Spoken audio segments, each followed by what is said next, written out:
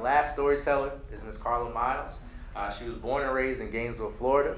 She went back to school after 26 years to pursue a degree in health. She graduated summa cum laude in 2016 and worked as a nurse for the urological surgeon specialization in oncology. In 2018, she became the neighborhood revitalization coordinator for Alachua Habitat for Humanity. She is the BOD for Greater Duval Neighborhood Association and the Wild Spaces Public Places Oversight Committee.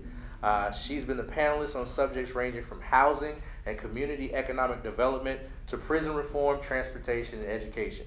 She is married to Andrew Miles, and they have a family of 8 children and 6 grandchildren. Last but not least, our final storyteller of the night, Ms. Carla Miles.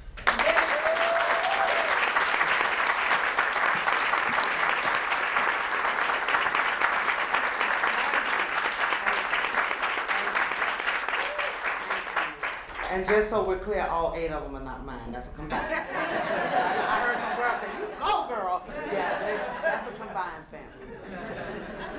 So I'm glad to be here, and it's a pleasure to share my story. So imagine this. Imagine a 43-year-old mother, 2 grown children, 1 teenage boy, deciding to go back to school for the first time. The tenacity is out the roof. After a lifelong journey through drugs, loss of jobs, starting off making $25 an hour down to minimum wage, disparity, I'm excited. This mother's excited and I'm tenacious. I got the tenacity because I'm in it to win. There's none stop. All the mistakes that I've learned from my childhood, I'm going to use them now and I'm ready. Imagine running down to the RTS bus station the weekend before school starts and pulling out that route because I'm a planner. I have a little tip of OCD, so I like everything has to line up and I got to know everything that's going on. Organization is my key. So I lay out my plan and I'm getting ready to plan out my bus route because I have no transportation. And I look and I'm still excited and I'm tenacious and I look and I say, ooh, I got to be up at 5 o'clock. My class don't start until 8:30, but I got to leave my house at 5 o'clock. Leave my house, I walk to the bus stop, first day of school, because I'm tenacious. I'm 43. I know what the importance of this education. I know what life has taken me through. I know what it takes to overcome that, and I'm ready. So I strike out every morning, 5 o'clock, in the dark, sometimes in the rain with my umbrella because there are no covers over a lot of our bus stops. And if you want proof, I took a picture at one, so that y'all could have me to show it afterwards. Where the grass is this high, but I'm standing there with my umbrella. There's nowhere to sit. I'm standing there with my umbrella on 8th Avenue, but I'm ready every morning in the dark. So I catch that one bus that comes along, and as I'm on my way to Rosa Park, day 1, I see the bus that it says I'm due to catch just slide right on by me. And so I get down there and they say, "Don't worry, honey, another one will be here in 20 minutes. By that time it's daybreak. And I'm sitting there and I'm waiting, and sure enough, here comes the bus 1. The bus 1 takes me out to Publix, and I sit there because once I get there, the bus 75 has already left. Like the young man said, it's not just the east side of town, it's wherever we are that there's a problem. That's right. So I get to the west side of town where it's time to move, and I run into another delay. But I sit there, and while I'm sitting there, the bus 12 that services the college students has passed me 7 times. I'm counting. It's passing so much that it has to wait because it's empty, and there are no students there to catch it. But I'm sitting there in the dark. Thank God for Publix, croissants, and Starbucks coffee. So I wait there, and I finally get to a non-traditional school. City College is where I went. And I get out there, and I finally arrive 8:15, about 3 hours after I left my house. Wow. But I'm tenacious because I'm 43. I got 2 grown girls that I'm trying to set an example for and show them what hard work will get you. So I keep going. After about a year of paying that $35 a month to catch the bus, I find out, I sit by this young lady and I say, "So y'all get on and pay that pass. How much you pay for that pass?" And she said, "It's provided to us." She said, "I go to UF. I don't pay to ride the bus, neither does the staff." So my mom is like, "Well, I wonder if you can use my card, because like I said, I'm a stickler for order. I pay my own way. But I also know how to advocate, so I go to my school and I'm like, how can we get one of those passes that UF and Santa Fe now I found out that has? And he said, yeah, we don't do that. We don't do that. So I went to RTS and I said, listen, I'm in college and I'm trying to complete.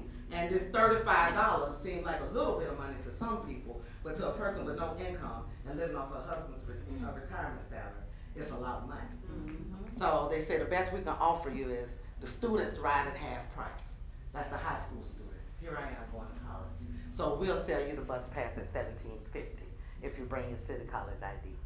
So on that $17.50, my tenacious self finished school, like he said, summa cum laude. I'm very proud of it. I said,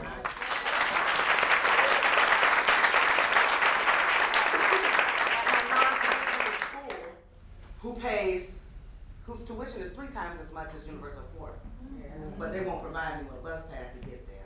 The only reason why they agreed to pay half of our RTS is because attendance dropped. Because girls like me who had children, younger than mine, because I'm 43 and I got grown children and a teenage son who can get around on their own, some girls didn't have that. And so they didn't come.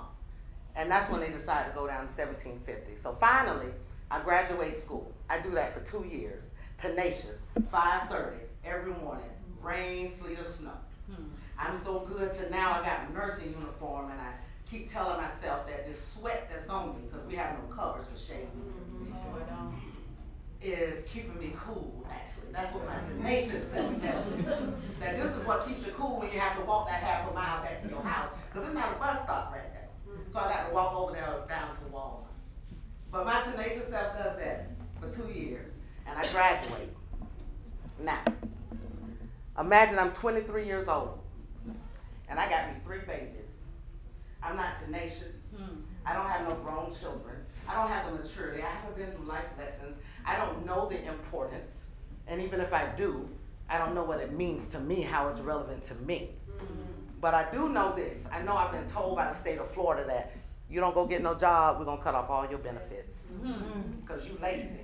Is what society say. You're sitting down, so you need to get up and go to work. So here I am, taking that bus schedule, and I'm finding that schedule for 5:30 in the morning. But I'm not 43 and tenacious. I'm 23, and I'm standing in the dock with my 3 babies. And over there, I hear a little thunder roll, and I'm thinking to myself now, the bus is going to stop running at 6. I need to go and find some job leads, because Job Services of Florida say I have to have 30, so many in a week done. Only so many can be done, we know, by computer and all that. You got to go in there and put in that work. So now here I am to put in my work, of course. There's a problem with child care too, so I got nobody to keep my babies. But my homegirl on the west side said, I'll watch them for you while you go out.